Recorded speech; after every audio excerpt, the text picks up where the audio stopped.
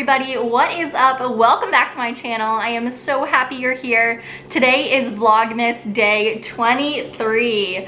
If you're new here, hi, I'm Maddie. I'm a K-5 STEM teacher and ed tech coach in Los Angeles. I post weekly tech tutorials for teachers, and I've been posting a new video every single day for the past 23 days now, and I have 2 more days left in Vlogmas. So today's video is actually going to be a book review. Now, I love read-alouds. I also love to read books myself, so I'm really excited for today's video. I'm going to be talking about my top 3 STEM read-alouds. So like I said, I'm a K-5 STEM teacher, and I really love incorporating read-alouds into my teaching. I think it's a really fun way to get students engaged in STEM because, as we know, elementary students love read-alouds. So like I said, I'm going to be giving my top 3 STEM book recommendations for teachers. Even if you're not a STEM teacher, you can still incorporate these read-alouds into your classroom. So without further ado, let's get started. All right, so my first book recommendation as a STEM read-aloud is this book here called How to Code a Sandcastle. It's by Josh Funk, and it's also created by Girls Who Code, which, if you aren't familiar, is one of my favorite coding organizations to help get young girls engaged in STEM. So before I go into my review of this book and why I think it's really great as a STEM read-aloud, I do want to read what's inside the cover here. All summer, Pearl has been trying to build the perfect sandcastle, but out-of-control frisbees and mischievous puppies keep getting in the way.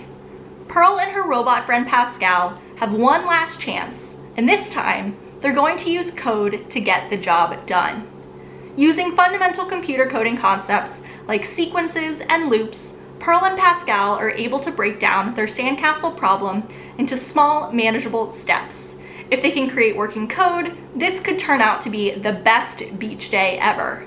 With renowned computer science nonprofit Girls Who Code, Josh Funk and Sarah Palacios use humor, relatable situations, and bright artwork to introduce kids to the fun of coding. As the inside sleeve of this book suggests, this is a really great way to introduce students to introductory computer science concepts. So for example, kids will learn about things like loops, sequences, and above all, I think it's just a fun way to help engage students in coding, to help them realize that you can use computer science to do tasks in the world around you. And kids also just love that a robot in this book is actually building sandcastles, and then eventually at the end of the book actually builds a kingdom. So like I said, I really love this book. I think it's a really great example of a high quality STEM read aloud. So if you haven't checked out this book, I'm going to have a link to it in the video description down below.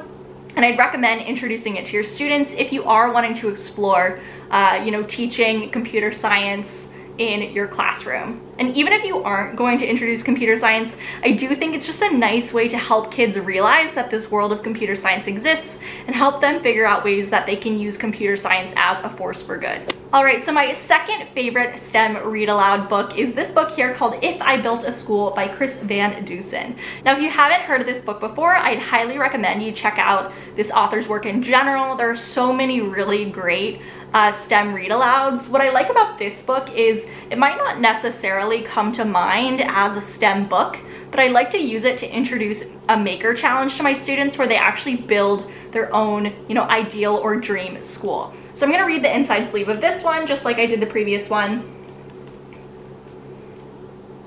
So it says, sure to inspire budding inventors. If Jack built a school, there would be hover desks, pop-up textbooks, skydiving wind tunnels, a robo-chef, and a whole lot more. The creative kid who described his ideal ride and house in previous books, including the E.B. White Read Aloud Award winner, If I Built a Car, is dreaming even bigger this time. So that's a great reminder that, like I said, if you haven't checked out If I Built a Car, that's another really great example. But for this video, I said I would only choose 3. So I just wanted to show this one example from this author. But I think that especially in this school year, this 2020-2021 school year, this is a great book to introduce to your students as we begin to rethink what education looks like. This can be a nice way for students to actually have agency and ownership over their learning. You can allow them to you know, you can read this book as a class basically, and then you can introduce a STEM challenge where they actually design their dream school. So I really like this book, like I said, as a read aloud, and if you want to check it out, I will be sure to include a link to it in the video description down below. All right, and last but not least is this wonderful, wonderful book called Cece Loves Science. I love this book.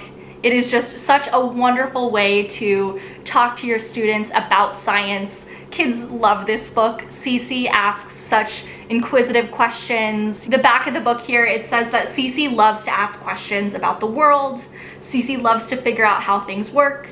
And why? Because Cece loves science. So if you have students in your class who are inquisitive, this is a great, great book to introduce them to how science can allow you to make sense of the world around you. Like I did for the last two, I am going to read the inside of the book so you can get a little preview here. So it says, this is Cece. Cece loves science. Cece is curious. Cece wants to know how, why, when, what if. What will Cece discover in her lab today?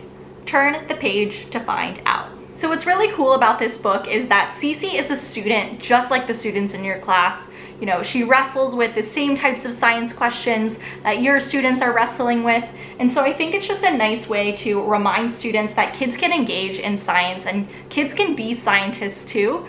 So again, a really great example of a read aloud that you can do with your students to help promote STEM in your classroom. So thank you so much for watching today's video. If you liked these 3 STEM recommendations, please let me know. If you have other books that you really like, also let me know in the comments down below. I'd love to hear what your favorite STEM read-alouds are, and if you liked this video, let me know. I love read-alouds, like I said at the beginning of this video, so I'd be happy to do more, even more STEM-related books or other concepts, so you can let me know in the comments down below. If you liked this video, you can also let me know by giving me a thumbs up and subscribing to my channel if you're not already, and I will see you back here soon. Bye, friends.